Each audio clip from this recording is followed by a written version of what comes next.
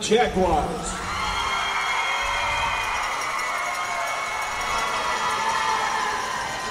Okay, now the signs are going to be off because, see, somebody's got them upside down in their hands. And we did have that girl stunning with palms in her hands, so we've got a lot of issues already, safety issues. Look at that little bitty one, little bitty. Her sign's upside down. Yeah. Yep, it sure is. I saw that when she was coming out.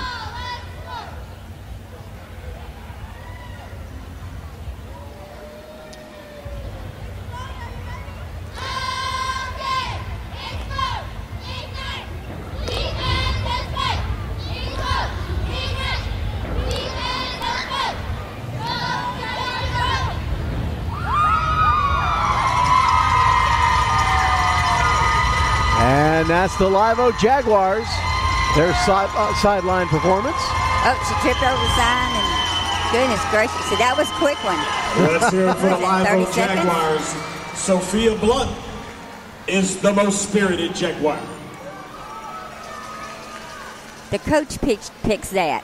The judges don't pick that most spirited on that squad. Okay. Because we don't know the girls' names. So I don't want anybody to wonder how we picked that. Right. Okay? Now, we judges have nothing to do with that. Yeah. We had nothing to do with that. No. And here come the New Braunfels Junior Cougars. Will be a halftime performance. The New Braunfels? New Braunfels Junior Cougars.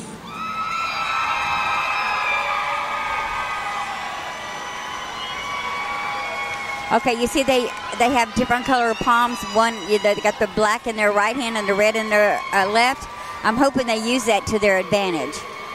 You know, like use the black at one time and the red at the other time. You got one of them that's got it backwards. They can use it for visuals. Oh, no. Yeah, she's over there at the far left. Yep. Yeah, I see that. This is their time they can use it for a visual effect. Dead 8 counts to begin with.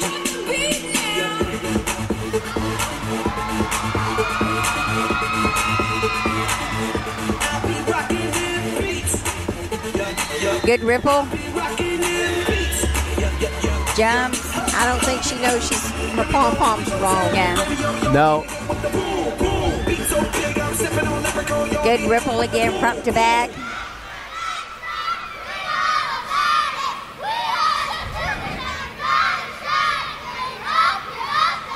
Down, you're down.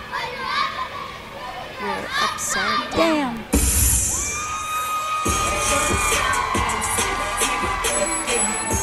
Cartwheels,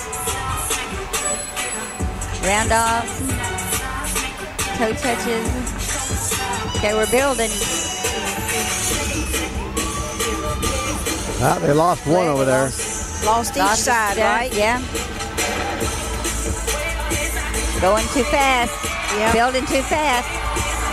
See, I didn't get to take a picture. Yeah, they were rushing it.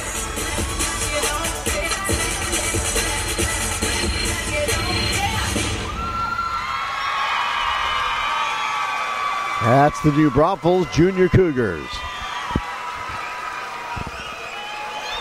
See, they went so fast I couldn't take a picture. I couldn't even tell you what happened on those stunts.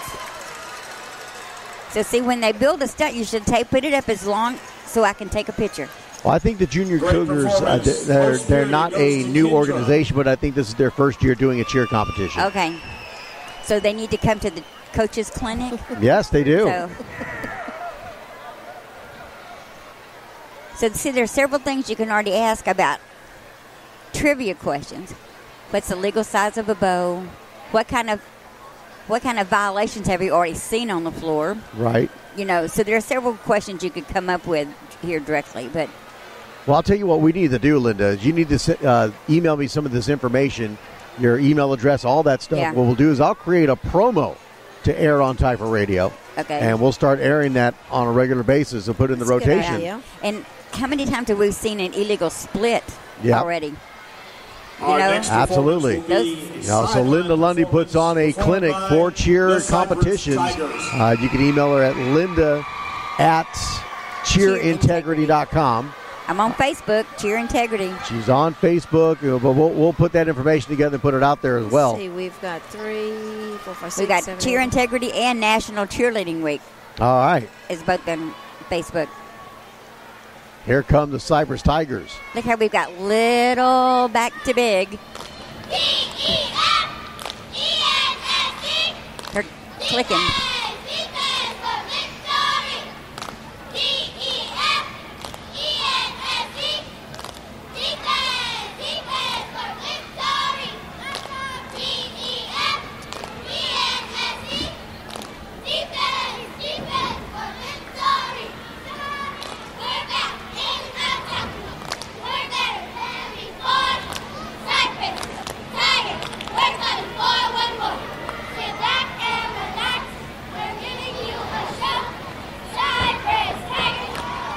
She was awful close to those girls in that tumble pass. She was.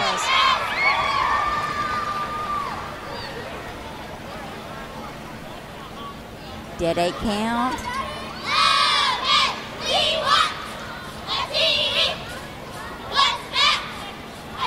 You see how the floor is weighted? We got little to big to this side. Yep.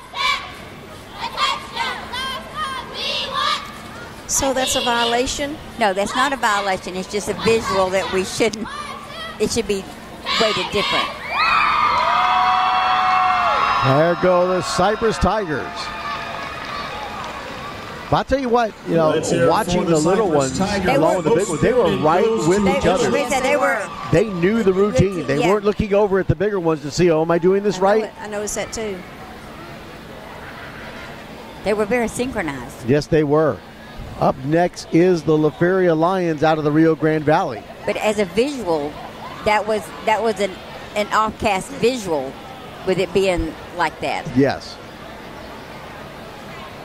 A lopsided visual, I should say. Oh, if you don't want the trophy, I'll take it.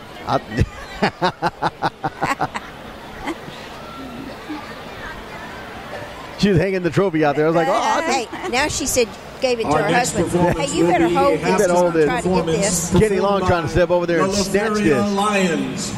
All right, here come the La Feria Lions. They are a repeat organization. They've always shown out pretty good with a lot of good numbers. And look at this group that's coming in. Pretty palms. Goodness. This is a large This is a big squad. I'm not going to try and count them. This is a very large squad. Oh, and look how they've set up. Look, right in the middle. I mean, that is a great setup.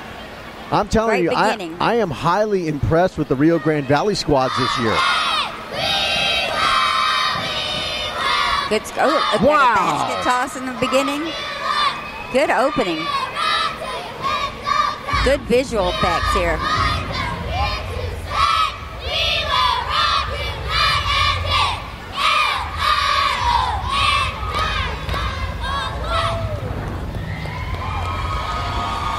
Good visual effects here at the opening. Very nice.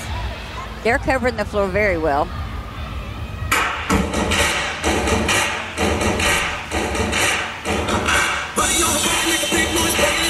Good facials right here in the middle. Yes. Point right here in the front. Look at this one to the far right. Now get the timing down. The jumps are off.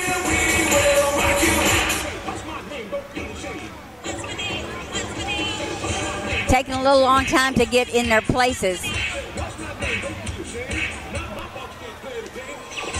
The stunts had good facials in there. Yes. Very entertaining routine so far. There's action at every point of the routine so far.